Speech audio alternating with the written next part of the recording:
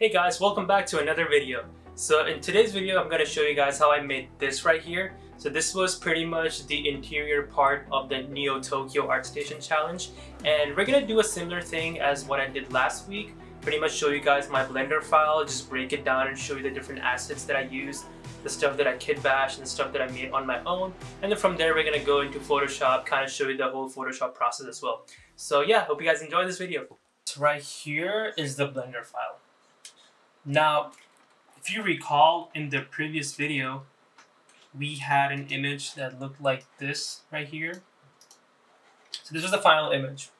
So now what I'm going to do, I'm going to take this focal point, this big piece up here, and pretty much just like, imagine as if like you're opening it in the middle and you're looking inside of it and seeing like what's in there, right? So I wanted to create this like nice little a food court of some sort, you know, just like people coming out, eating and things like that. I know all these people walking towards the building, you know, they're coming out to eat, drink something, you know, there's a little bar and things like that. So what I ended up doing is that I first made a new file, a new Blender file, and I took this main focal point. So this was the exterior shot, right? So this main focal point right here, and I copy pasted it into a new file. And you can straight up just do a Control-C, Control-V, like literally, like I can hit Control-C right here, go up here, Control-V. There you go. Yeah, it's that easy. It's literally like photo. You can literally like copy paste objects from different Blender files, which I think is really handy at times. So I'm gonna undo this for now because we already have it up here. And so, well, my first thing was that I want to see the space inside of it. Like how much room do I have up here? So like this cube, I ended up hiding it. You just press H on your keyboard while selecting something. You can hide stuff. If you press Alt H, it all comes back, right? So I'm just gonna hide it for now. And what I wanted to do, I wanted to create like an interior shot that's more like, you know, more brutalist / cyberpunk. And I didn't want to like make everything from scratch. So since I already had a lot of assets made in the exterior shot, I thought it'd be cool if I just like reuse them in any way possible. And the way that I did it in a very efficient way, so I was able to like break these parts out of like a specific model. So the way you can do this is like, let's say for example it's this right here, right? I'm gonna hit Control A on this. We'll just do visual geometry to mesh because right now it has oh shit, I don't know what happened. Anyways, whatever that is, I'm just gonna get that out of the way. Okay. Now if I go to tab, and then if I press A, select everything, press P, separate by loose parts. So once I do that, then Blender kind of like separates these pieces out. Like, you know, this is all like separated out now. Like this piece right here, this piece right here. And so now you can like kind of kit bash these all together and make new pieces from these. So I took a bunch of these already existing pieces from my building and I just ended up separating it out. And that's what I did to make all of this up here, like all these paneling and things like that. It was pretty handy in that sense. So for example, let's see, where is it at? Like this panel right here. Like I made this pretty much by using these shapes up here.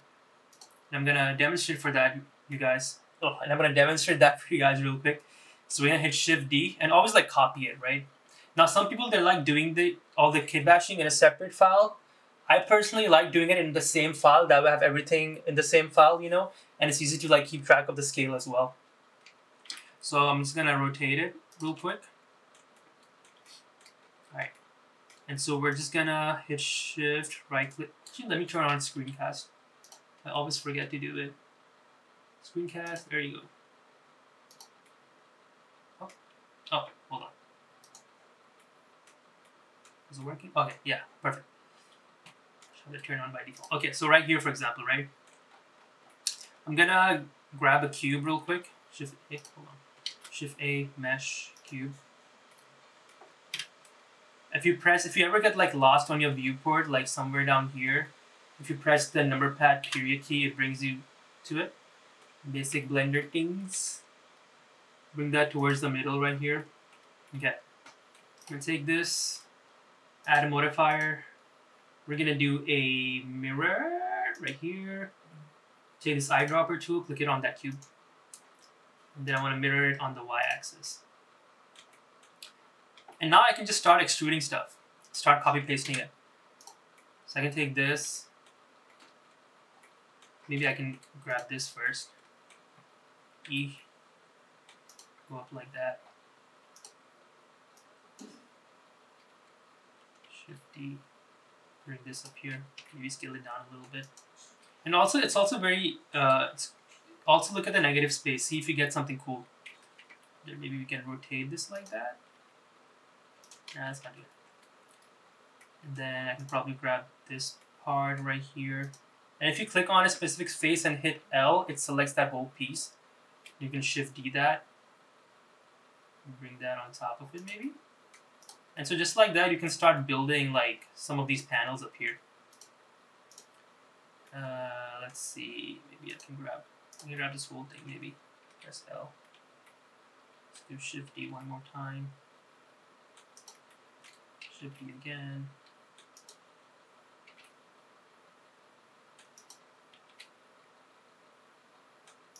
I can have these little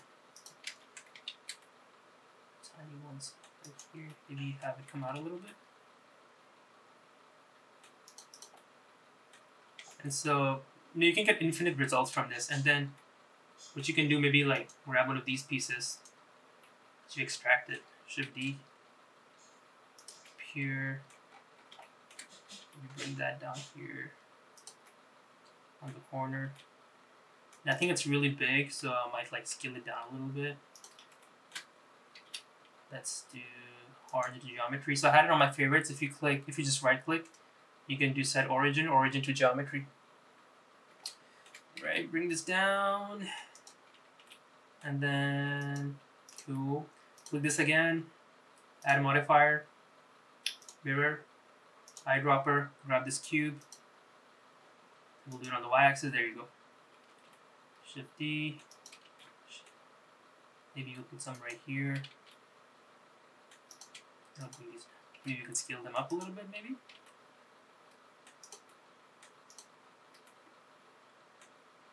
Then probably grab these two again. Shift D again. Scale them down a little bit. Maybe we'll rotate them, I guess. Oh, I don't want X. Oh, you know what? Huh. So you can also like do it on Y and X axis and Z axis if you want to go super crazy with it. I only use one axis, but this was just a happy accident. That's cool. And then so now you can like, once you're done with everything, just select everything.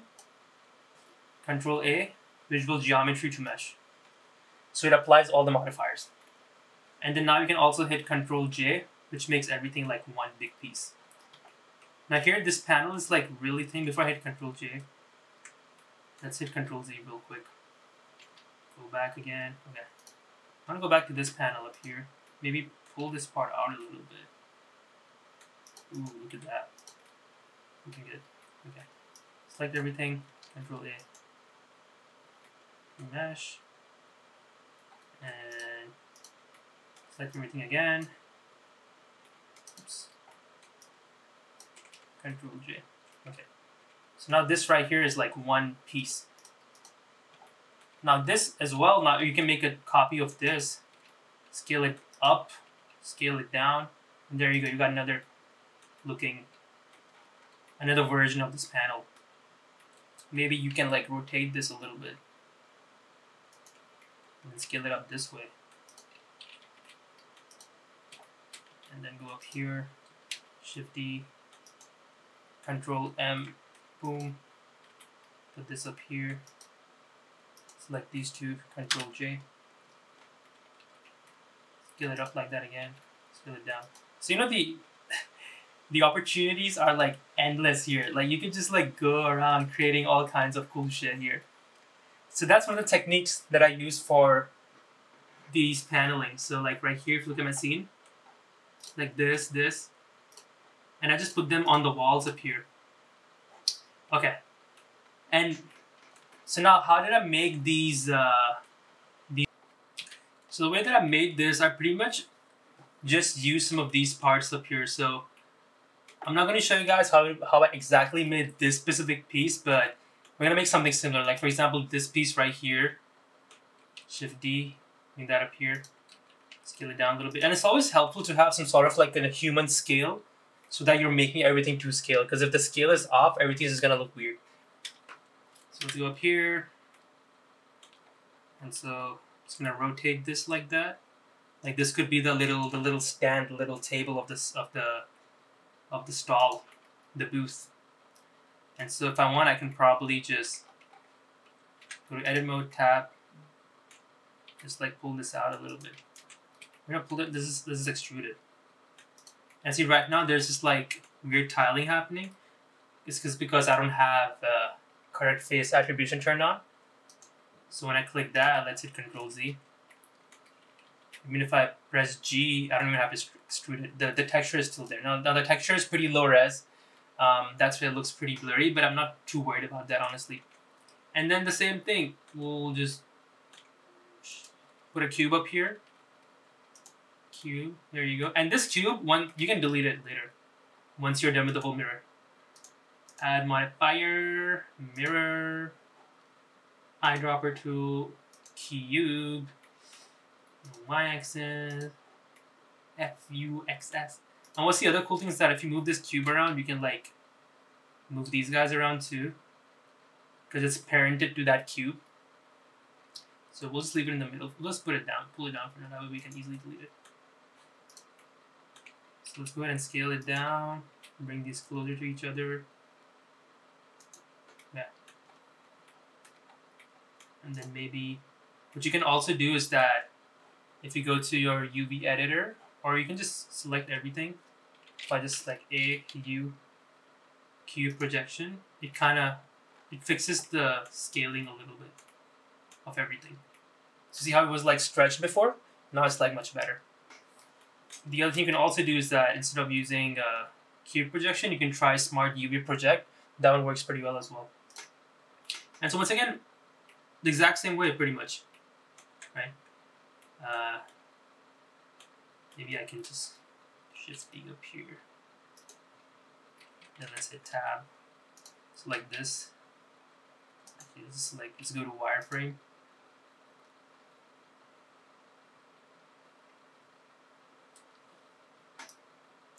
Select this, X vertices. Oops. Yeah, X vertices. Go back to solid. By the way, the way I got this shading up here in solid view is if you click on the drop down, click on texture. Usually it's on material. If you put texture, it just has like a texture preview, which I feel like works a lot faster than when you have the other option selected. So you can scale this up on Z-axis. Come on. This could be like the top board, the signage where I can put like these the text up there. And maybe I can select two of these guys right here. And so always whenever you're working on stuff like this, save out your assets, That way you can like reuse them on other projects. Because like I said, the combinations are infinite. Like you could creatively use these in different projects without it being, without it looking obvious that, hey, you recycled this piece. Sometimes it might look obvious, but hey, you're saving time. You're not just making everything from scratch. So like that, maybe I can push it back. Hit Control J. And bring this guy right here. Right here, maybe.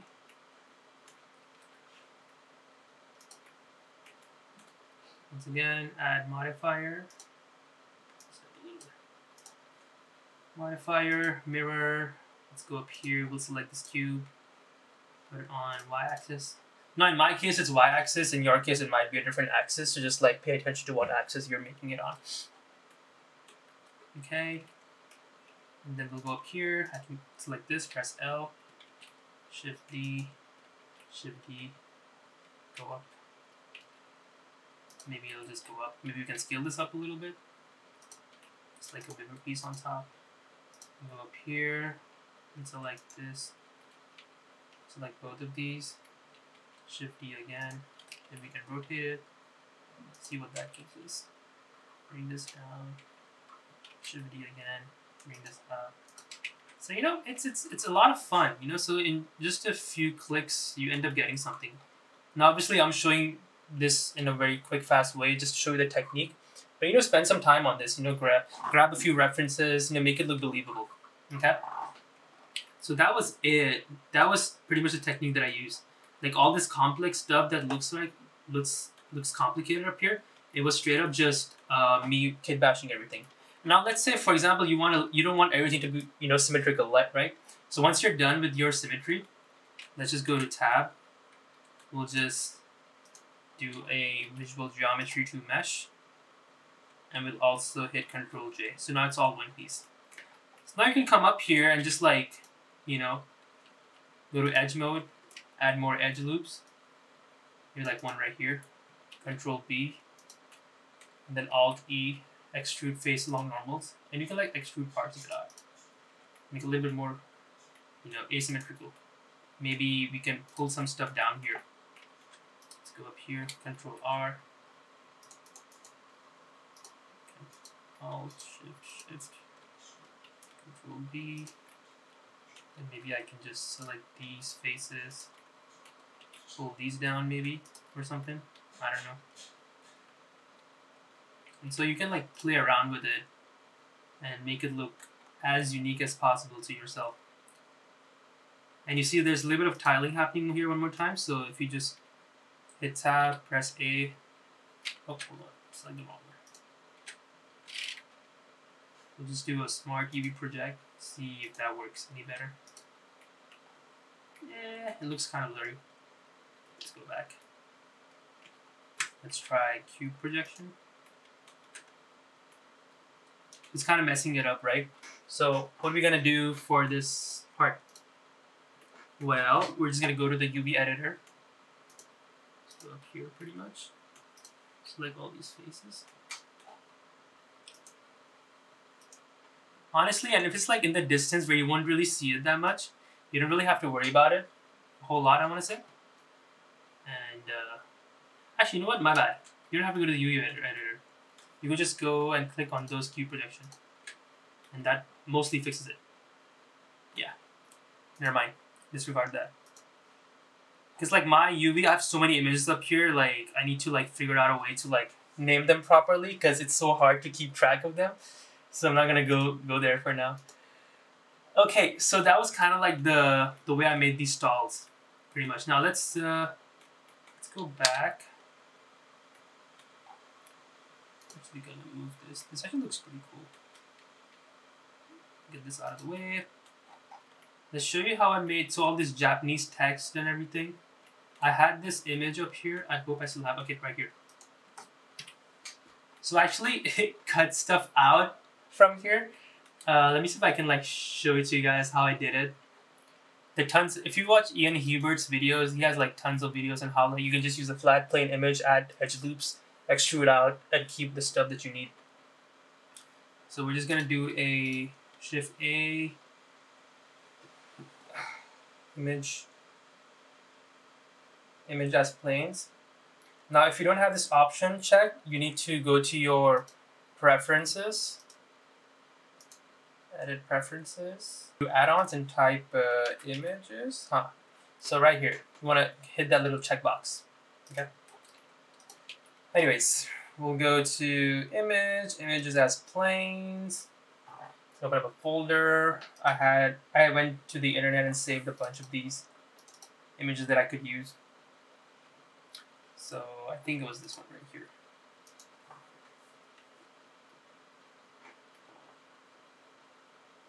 And I'm actually gonna delete all this for now because we don't really need this anymore. It's making my scene a little heavy.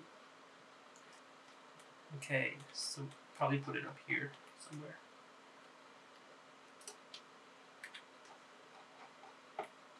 Where's my 3D cursor? Yeah, right here.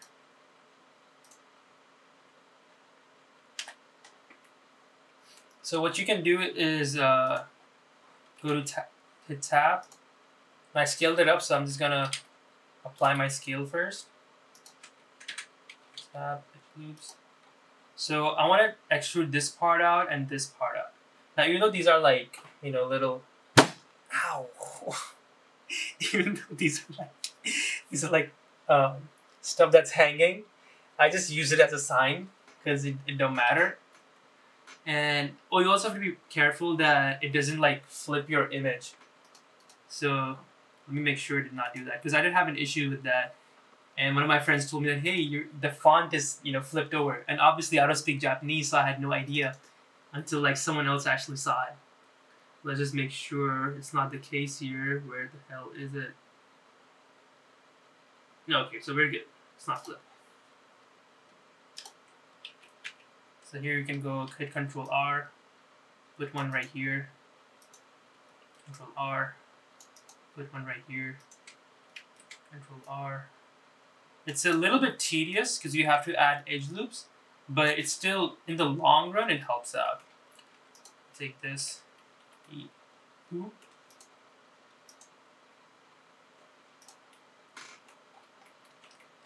And so we're just gonna do this for a little bit, the same way.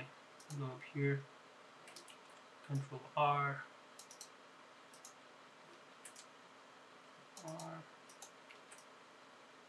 Control R.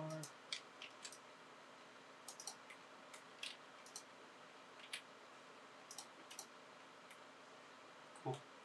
And so just by doing that, I ended up making like a bunch of these signs up here. Like this right here, this is just like just a cube. Pretty much. And so I pretty much did that for the most part, and like you can like separate these parts out simply by just selecting your faces, pretty much. That's what I did, so that I don't have to like carry the whole image everywhere. Press P by selection, and then you have like this piece on its own. And so that's how I did it. And then like in the back right here, this is just a flat plane image, which worked out pretty well, honestly. So let's look at how I made the text up here pretty much. We need to go up here to text editor and then click on new. Now I just like went to Google Translate and typed like ramen shop or something. And then we're gonna click on edit, text to 3D object, one object. So right now you don't see anything because we need to change our font. And usually for Japanese, so you go up here, click on the little A up here, and then you click on font, click on this folder, and then if you just go to the very bottom, it's one of these four, I believe. And click this one right here. And so now you have like, you know, Japanese font right there. Now it's still pretty flat. So to give it a little bit of thickness, we're gonna go to geometry up here. We can extrude it out a little bit. And we can also offset it if we have to. And then, you know, yeah, that's pretty much it. You can mess around with the depth as well. Just a little bit. Resolution. And so that's how I made the text. And then from here, you can go back to the shader editor, add a new shader. You can just delete this. Shift A, click, put an emission on it. Let's put that on surface. Like that. So let's see if you can render it. And so now it's like emitting light as well. So if I delete this point light, it works better with cycles. Oh wait, right here. Ambient occlusion, bloom. There you go. So that's how I got the neon text pretty much. Now you have to be a little bit careful with it. You know, I feel like, oh yeah, it is readable. From certain angles, it might not be readable. So just be mindful of that part. Okay. So that's how you pretty much made the text part. And then there was a part where I had like some logos and stuff, right? So let's see, where is it at? Like stuff like this noodle thingy up here. So the way I made that is, if you go Shift A, We'll go to curve. We'll make a Bezier curve. Just gonna move this down here. And before you do that, have like an image that you can trace on top of it for like noodles or something. And so hit tab, select everything, X, vertices, cool. Oh, let me turn on screencast. And then click on this little pen up here, the draw tool. And then let's say if I want to use your stylus. Maybe I made a bowl up here, something like that.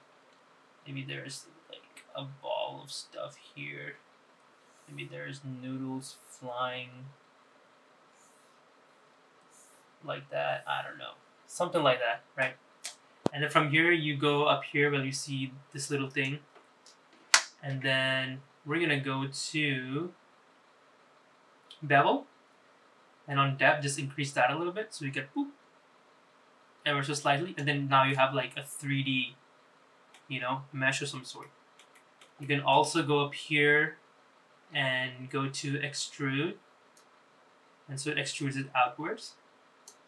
And yeah, that's about it pretty much. And then maybe you can rotate it and put the similar shader on it. Select this, Control L.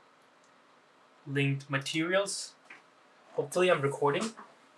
Yes, I'm recording. Let's render it. So now this one has, and then you can make like multiple emission shaders on this, for example. But for that, you're gonna have to like separate parts of it out. So for example, I can go back to edit mode, right click, convert to mesh.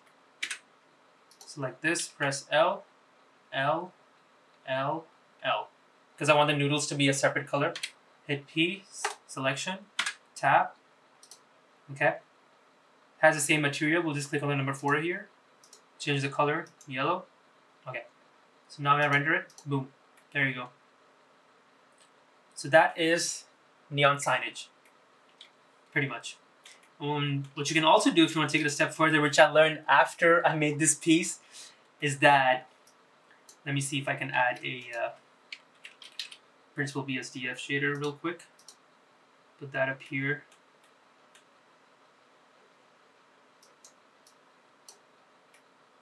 Or actually, I knew this, but I did not try it on the text, which is a bummer. It would have been a really cool opportunity to get something cool.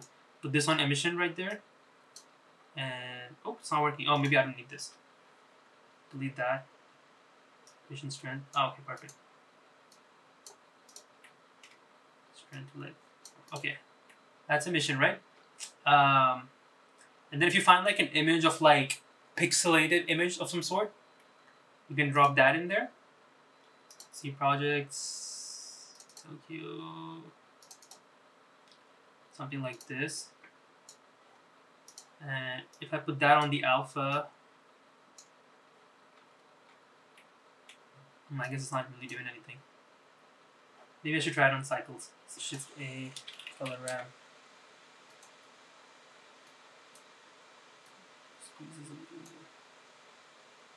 Ooh, look at that. So right now the scaling is really high on this.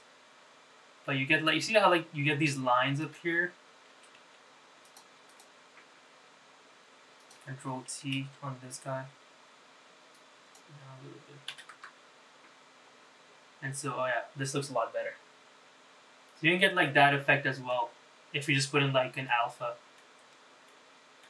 So that was it. I should have made the sign this way. It would have looked a lot more cooler. So honestly, that was it pretty much for the text and the graphics and the text. You can draw up the graphics, you can type in the text. So that was the technique that I used for that. Moving on to the rest of the scene up here. So I made these tables. So after I was done with those signs, let's go back up here. I put those signs all over the place. Now it was time to like make the tables and the floor. So this table up here, this was the first design I was doing. But it just didn't really work that well because I feel like it was just there and the design looked just weird. And so the first, and I didn't notice this at first. But before that, I thought it'd be cool if I had some sort of like a lower level where you like step up, get your food, come back down, sit down. So I did that. I ended up extruding this down a little bit. This like whole section. I did that first, and then for the table, I ended up redesigning it a little bit just so that there's a little bit of more functionality to it, pretty much. And once I had that figured out, and so these were the plants, some railing some railing up here to like go up and down. I had these pillars up here that I put, but I ended up getting those out of the way because I felt like it was getting in the way of like all this nice text in the back. And then this is one of the work in progress. It was the first paint over that I did. And the way I made these tables was just simple poly modeling, literally using a mirror modifier, used a cube, extruded it out, beveled it. Same thing for the chair as well. And then, plants right there. These pipes, I downloaded an asset for that and just ended up reusing it. It was part of like a different asset which had some sci-fi looking pipes, so just used that. These wires up here, this was pretty cool. So let's make 2 cubes up here. Okay, we'll select these both. Hit Shift A, knots, and then catenary. And there you go. Then you get this wire between the 2 cubes or any object. And then you can click up here, increase your steps if you want to. It's pretty much the resolution. The A part is the hanging part, how much you want it to hang. Bevel radius, it's for adding, the thickness on the wire. So I did that. I made different sizes, different thickness of wires, and literally just copy pasted them all over the place. And so that was pretty much, and then these panels up here, I thought it'd be cool to have some sort of like a pathway where people can like walk through, go up and down, just to kind of like lead our eye towards those different paths. And so that was it for the Blender part. And I got some little, Coke machines up here, which I did the exact same way. I had an image plane, extruded it outwards, and that was pretty much it. Just those things, and these were all just like this same assets that I was able to extract from my previous models. And so that was it pretty much. And most of the lighting was coming from the neon lights up here, and then I had lights on the tables up here on the very top. On this, like these right here, these cubes, they're lights as well. A lot of lights was coming from the signage as well, so that was also another part of it. So that was it, and then we rendered it out. Let me show you guys what the render kind of looks like for them in the beginning. Just the 3D render for the most part, which is why subscribe so that I can afford expensive stuff. Anyways, so this was pretty much the 3D render. And you know what? I had another thing of light. Okay, my bad. So there's another source of lights coming up here also. It was this right here. It was literally just a cube that had an emission shader on it, and it was like throwing light down. And then I also had a cube of fog, principal volume, and so that was adding that was giving us a little bit of that glow. And so after this, it was time for the paint over stage for this. And just like in the previous video I showed you guys, I had different render passes for this, and those render passes just helped me, make my selections and adds a little bit of fog and volume and things like that. So let's move on to the Photoshop part next. This was the final paint over right here, and I'm just gonna quickly go over how I made this. It was pretty quick. It was very similar to the previous drawing that I showed you guys, the process wise. I'm just gonna hide everything pretty much up here. Okay, so this was a 3D render. I had a folder with all my render passes. And so we had a volume pass, which was set to screen, 100%, ambient occlusion multiply, about 30%, because it was a little bit too strong. And then we had a bloom. So what bloom does is adds a little bit more glow. And bloom was pretty strong as well, and 100% was like poof. And so I lowered it down a little bit because it was getting a little bit too foggy. Mist pass was adding, a little bit of like atmosphere up here just to create some more depth. And so I used it ever so slightly. And then we had a curves layer. I just used this to kind of like bring back some light on the little barricades up here and like the table. And then I had so here it was getting like pretty gray up here, so I ended up using a soft light blend mode, and I just painted some blues up there just to get a little bit more color up there. And then I had this layer right here, I had a little bit of texture on the table itself because it looked a little bit too clean and slick. and usually there's a little bit of wear and tear. This was just a layer that I had. So then I had the food up here. This was pretty much just photo bashed, just from Google, got images and just like matched the perspective as best as I could. This was really hard. I should have spent some more time on this if I'm being honest with y'all. And then this layer up here was just adding a little bit of, you know, shadow beneath the food. And then we had a level slider, and this was clipped to the food folder just to like darken everything a little bit, color balance, and then hue saturation. And then this another layer just to make it a little bit more bluish, I want to say. And then, you know, this was and then darken because I feel like there was a lot of contrast happening, so I wanted to like pull that away a little bit. And that was it pretty much. So if you think about it, a lot of the work was done with the render passes, honestly.